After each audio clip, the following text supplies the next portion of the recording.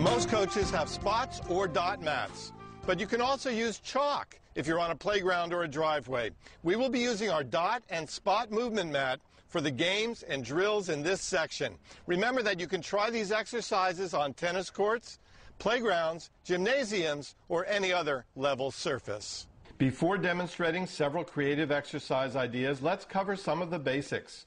First, try the standard hopscotch pattern, seeing how many times you can go from end to end in 30 seconds. Then try 1-foot hops around the 5 dots. Alternate feet after each completion of the 5 dots.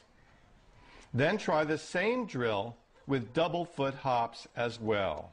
This category of 1, 2, 3 patterns help footwork as well as rhythm skills. First, just move forwards in and out of 1 dot as our young athlete is demonstrating. 1 step in and 2 steps out. Then try running in a circle around 4 dots, in with 1 foot and out with 2 feet in a clockwise direction. Another more complex variation is to skip in triplets, 1 skip in the dot and 2 skips outside. Finally, try skipping in and out, but in a clockwise direction. This one is a lot tougher than it looks.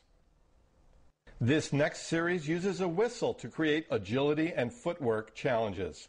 The first variation has a junior running the dots in a hopscotch pattern forwards and then backwards across 2 sets of dots and spots. When the coach blows a whistle, the junior simply changes from forwards to backwards or from backwards to forwards. And you can also try a 2-foot hop in and out of each dot in a circle around the dots. Then when the whistle is blown, the athlete just changes direction. This concept of drills features 2 athletes facing one another on a set of dots. Each exercise is timed for 10 seconds or another desired length, depending on the fitness level of the athletes. The first exercise is a simple in with 1 foot and out with 2 exercise. The next one is a 1 foot in and 1 foot out pattern. Have the children keep count of how many times they step in the dot during the allotted time. Yet a third option of many possibilities is to have them do a 1 foot in and 2 feet out pattern with skipping. Well done. This group of exercises requires 2 athletes. One initiates the skill and the other follows, like a copycat.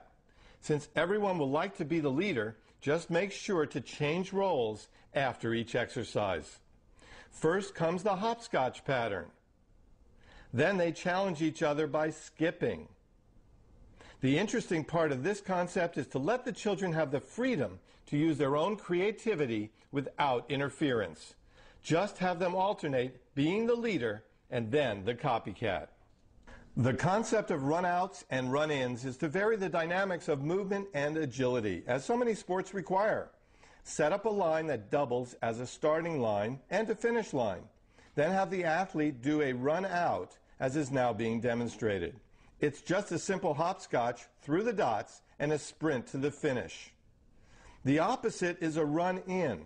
This time, have the juniors start at one line and then sprint to the other one, finishing with the hopscotch pattern through the dots.